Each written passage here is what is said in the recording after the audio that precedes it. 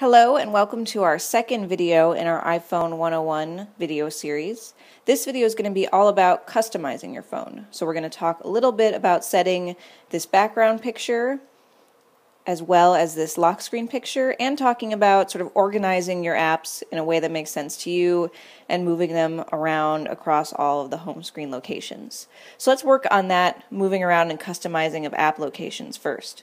So as you can see, the home screen sort of has space here for a 4x4 grid of app icons in the main space, as well as a sort of row of 4 at the bottom. And as I flip between the two screens, you can sort of see that this bottom row of 4 apps doesn't change. So this is a good spot for apps that use a lot. So as you can see, I sort of have my texting, my email, my phone, and another app for sending text messages along my bottom 4, because those are 4 apps that I use a lot and I want quick access to them. So first, let's talk about how to move these app icons to different locations on the home screen. So what I'm going to do is pick any icon on my home screen and sort of tap and hold. And as you can see, the icons are sort of wiggling around.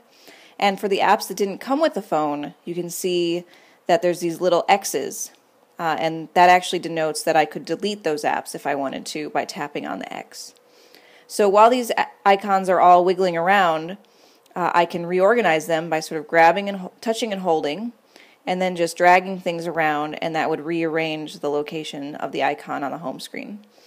If I wanted to take an app and actually move it to a different screen, I could tap and hold, and you can see it get bigger, and I can move it around, and I can sort of drag to the edge, and that will start giving me options to move it to a different screen of my home screen options.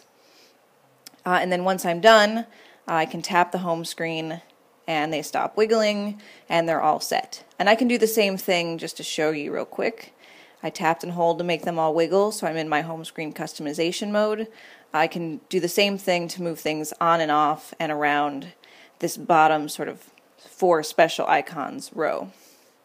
So I'm going to press the home screen and it will stop doing the customization. You can notice that I have these sort of icons that are groups of icons. So I can group up my different apps into categories. So let's say I wanted to create a group of apps. I have here OmniFocus as well as my Reminders app, and both of those are sort of productivity list, to-do list kind of apps. So I'm going to group them together.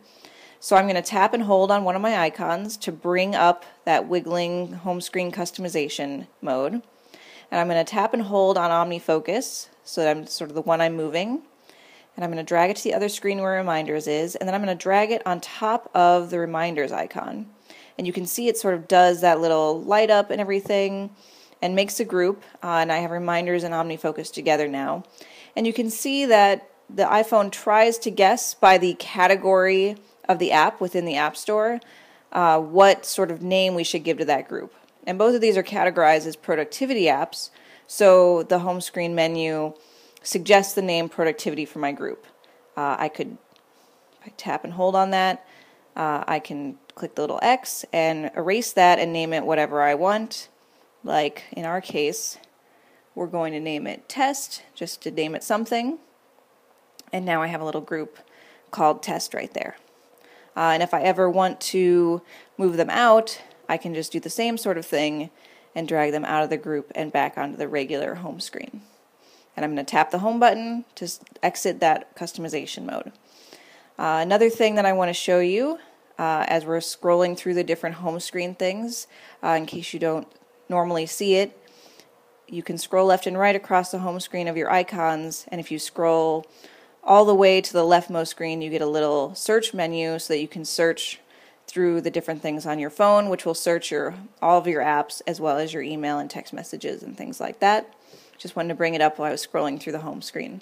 So the other thing that we said we were going to customize is the background image as well as the lock screen image. So I'm going to go into my utilities group where I stick a lot of the sort of built-in Apple utilities that came with my iPhone.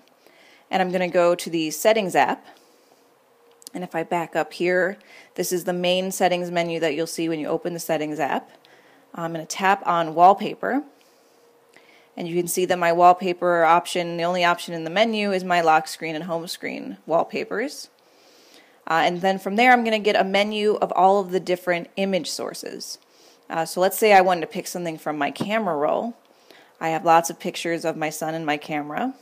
So I'm going to just select one of him making a little Zerbert noise. And then from there I can do some things to sort of scale and readjust and resize my picture. So I have it just the way I want it for my home screen, and then I'm going to hit set. And now I get an option to set either the lock screen, which is the screen that you see with the slide to unlock when you first sort of turn on your screen, the home screen, which is the background behind your icons, or both. And I'm going to do both for this time. And now if I go back to my home screen, you can see that I have that picture that we adjusted as the background for my home screen.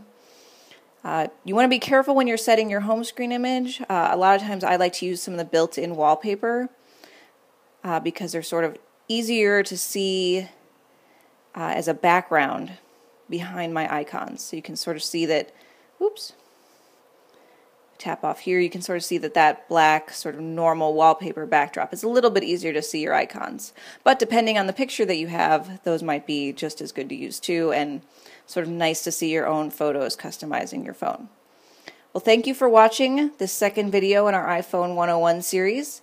In our future upcoming videos, we're going to do some videos about buying apps and getting free apps from the App Store and configuring some things on your phone, such as using your email and text messages and things like that.